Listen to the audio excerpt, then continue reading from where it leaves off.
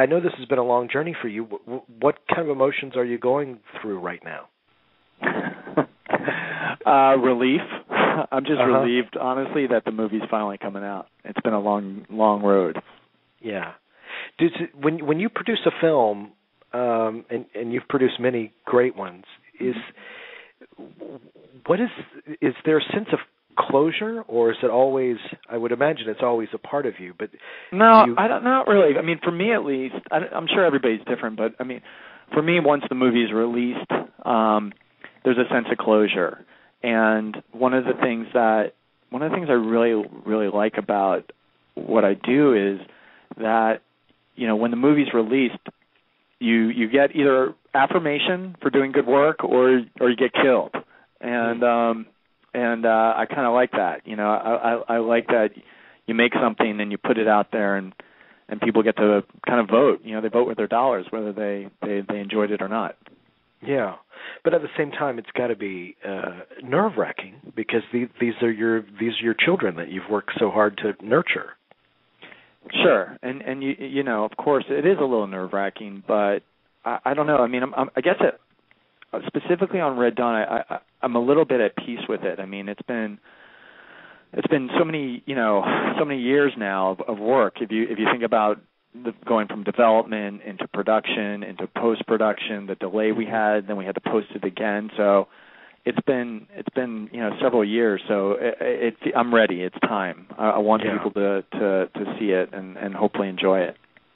So what was the impetus for this reboot? What made you think this can work? Well, it was really an opportunity. I mean, MGM controlled the rights to Red Dawn, and they were interested in potentially rebooting it, and that seemed like a great opportunity. So we approached them and gave them kind of a quick little pitch on how, you know, what we were thinking, some of the changes we would make, and then they said, okay, well, let's go to writers and see if we can get a script. So it was really it comes down to just being such a fan of the original movie. It seemed like a great opportunity, and I'm really glad we pursued it. Was when you were thinking on how to update it, the kind of the different international climate today, you know, the modern kind of face of terrorism in particular, did that play a role in that?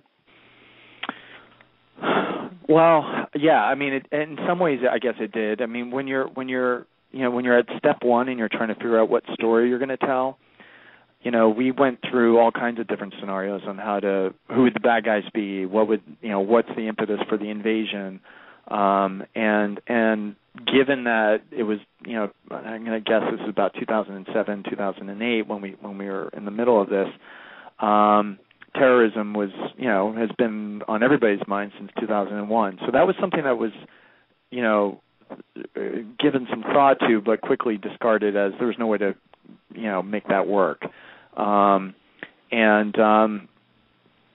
It really proved to be quite a challenge to find a way to create an invasion of the United States. I mean, there just simply aren't that many countries that can pull it off. So we had to take that into account and design the movie around, you know, a plausible way that an invasion would be possible.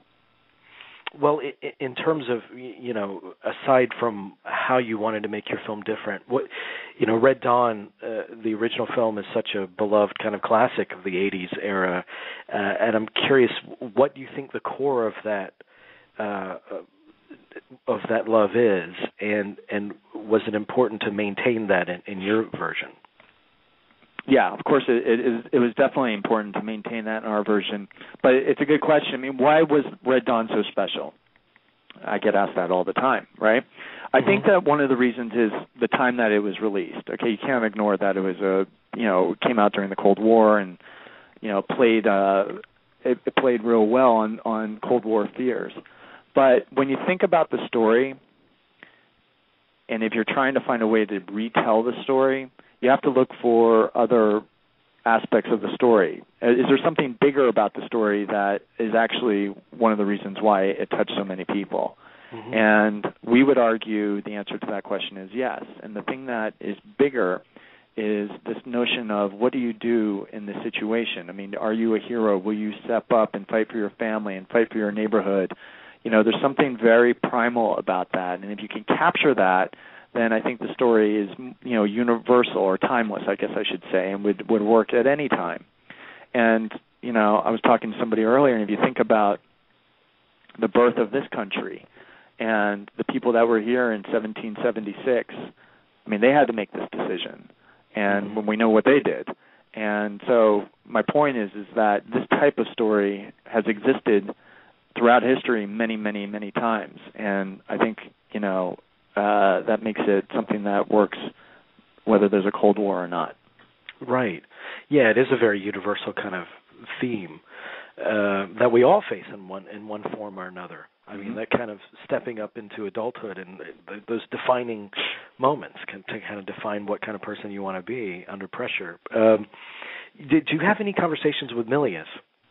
No, never spoken to him, and I think he said publicly. I mean, he's not a fan that that we pursued this.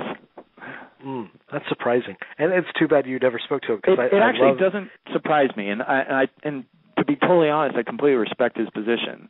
I'm sure I would. I'm not sure how I would feel if somebody took something that I created and reworked it. I'm not sure I'd be cool with that. So I get where he's coming from and completely respect his position. Well, with that film, I mean, there were a cast of young stars that just like blossomed into bigger things in the years that followed, and you're extremely fortunate with the cast that you've assembled here. I mean, you have some stars that have already exploded. But when you're casting, I mean, for the individual roles, they have to be right for those, but they also have to be right together as an ensemble. When was it clear to you that they all clicked, that this was a special group? Well, I mean, during the casting process, it's common to do chemistry reads with actors that will have scenes together. And so, of course, we did that. And we saw, it seemed that the people we cast would be good in the roles and good with each other. But it really wasn't until we started rehearsals and training that And, we put our cast through a pretty rigorous military training program. And that's a great way to get the cast to bond and get to know each other and learn to trust each other. And inevitably, if you have those things working for you, you usually get pretty good performances. Well, I know that this movie, your film has. When was the production complete on it? The production wrapped at the end of 2009. Okay. So this has been a long road, and I guess it was stalled by bankruptcy of MGM? Yes. Wow. MGM went into bankruptcy.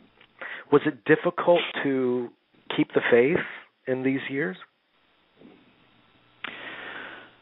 In some ways it was, but in other ways it wasn't. I mean, I felt that we had something pretty good here, and I felt confident that what we had aspired and set out to do, we had achieved.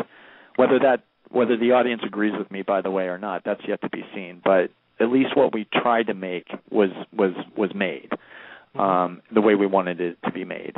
But yeah, certainly. I mean, when you're facing those types of challenges that are much bigger than you, and you have a big company, they're going through a bankruptcy, the future's uncertain. It is hard.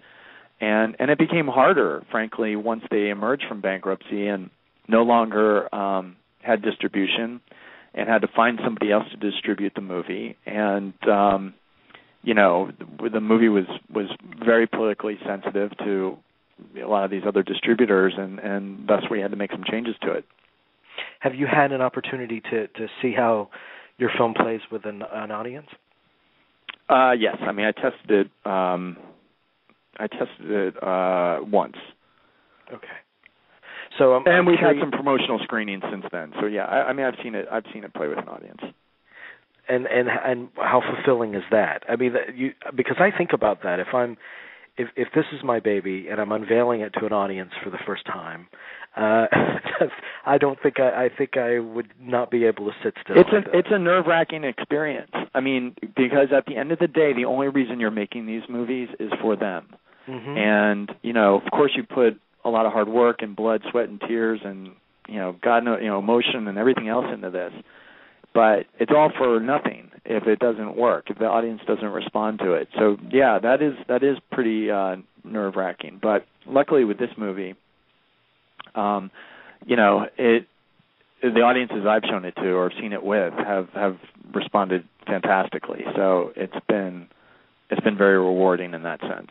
We had a sort of a premiere type event up in Port Hueneme at a naval base last week, and seeing this movie with those folks was really special.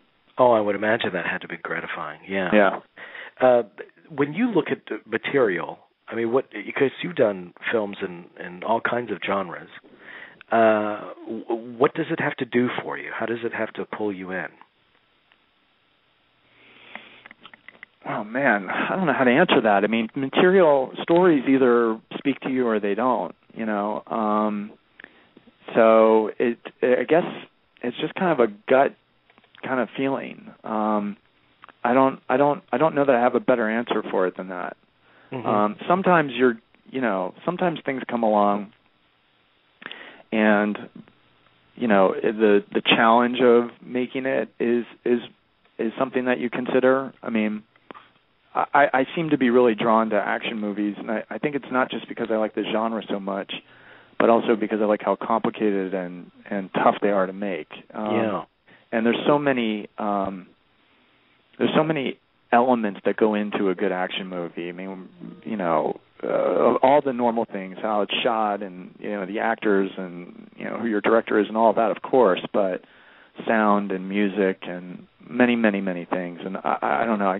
There's part of me, I guess, it gets off on how complex that genre is to make. Yeah, and you've made. I mean, I love so many of your films, and I do think they're so diverse. But when you look back and you think of the movies that shaped you in your life, what are one or two titles that you look at and you say, man, if I make something that approaches that, I can die a happy man? Well, I'm going to answer the question maybe a little differently. I mean, I thought what you were going to ask me was what are the movies that you love the most, or what were the biggest influences. Of course, if I ever made either of these movies, I'd die a happy man, but I don't presume to be able to have the genius of George Lucas or Steven Spielberg. So I would answer Star Wars and Raiders. I mean, I grew up in the 80s, and those movies changed my life. Those are the reasons. Those are the reasons why I got into the movie business. It's guys like that, and Jim Cameron, and those movies from the 80s really had a big impact on me. Yeah, well, yeah, and I'm probably your same age group, so definitely me too. Do you think that since that time, do you think that the audiences have changed at all? Do you think there's a cynicism, or is there still kind of an open, magical kind of feeling amongst the audiences of today? Oh, I think there's definitely a magical feeling amongst the audiences today. I mean, look at what Pixar does today. Yeah. I mean, those movies. Okay, you could say, well, they're kids' movies, but I know lots of adults that go see those movies, and I'll include myself in that.